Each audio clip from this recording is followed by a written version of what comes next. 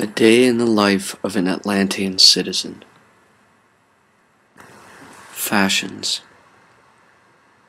Although discussed slightly before, the concept of clothing in heaven is not the same as the concept of clothing on earth as we think of it now.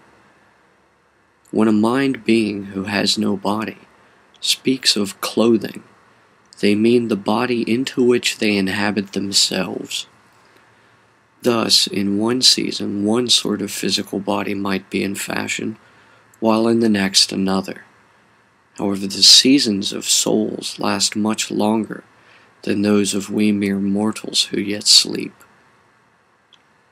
Thus, if we consider that here on our planet, empires rise and fall over the course of thousands of years, we can see how these arise, peak, and deteriorate from within due to the seasonal changing of their native climates over the seasons. Thus, a season for the soul whose mind dwells in Atlantis is 3 aeons, each of 2,000 years. Thus, for our planet, due to its 23.5-degree angle of inclination from its tidally-locked moon, every 6,000 years, the season progresses through one of 4 weather patterns per hemisphere.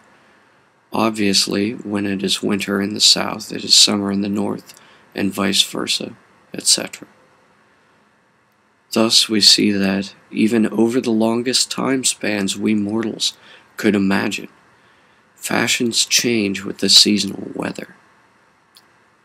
The flesh and clothing styles of we mortals, who their minds inhabit, may change thousands, even millions of times per one such season of these souls, but we are only their ideas, while theirs are the minds who invent our own thoughts.